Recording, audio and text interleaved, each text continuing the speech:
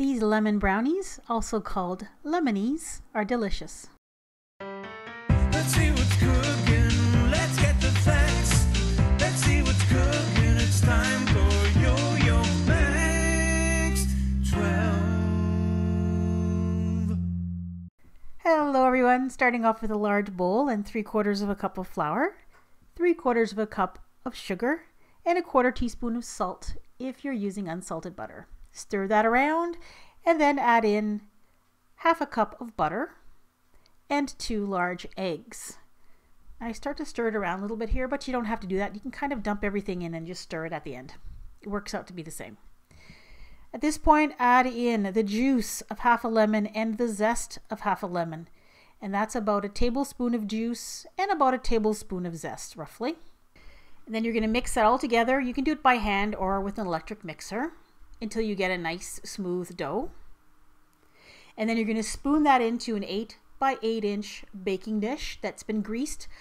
I lined my baking dish with some aluminum foil and then I lightly greased the aluminum foil. Spread the lemon brownie batter evenly in the bottom of the pan and then bake it at 350 degrees for about 25 minutes until they're kind of light brown, and when you stick a toothpick in the center, it comes out clean. Now while you're waiting for them to bake, you can prepare the glaze. The glaze is 1/2 cup of powdered sugar, also called icing sugar or confectioner sugar, the juice of 1/2 lemon, which is about a tablespoon, and some additional lemon zest. It doesn't say exactly how much to put in, but I put in about a teaspoon or a teaspoon and a half of lemon zest in there, and then stir it around until it's well combined. Now the original recipe says you're going to spread this glaze over top of the brownies once they're cooled completely, but I decided to try something different. These are the brownies just out of the oven. They're still hot. I poked a few holes with a fork in the top of the brownie, and then I poured the glaze on top. So as the glaze is being spread over top of the lemon brownies, it kind of melts and kind of goes inside the little holes that you poked in there. So I was hoping you would kind of infuse it with that lemon flavor.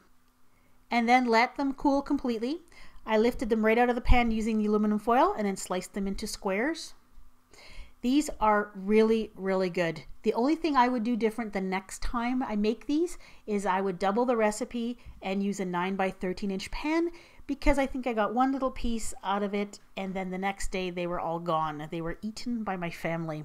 They really like them because I have a couple of lemon lovers that live in my household. These are moist. They have that brownie kind of a texture to them that has a nice lemon hit from the glaze on the top, and it does kind of soak into the lemon brownies a little bit, so they're super moist. It's an awesome recipe. If you love lemon, you need to give these a try. Here's another recipe for lemon lovers. They are lemon crinkle cookies. This is another one that went very quickly in my household. Go ahead and click right on your screen or see the link in the About section below.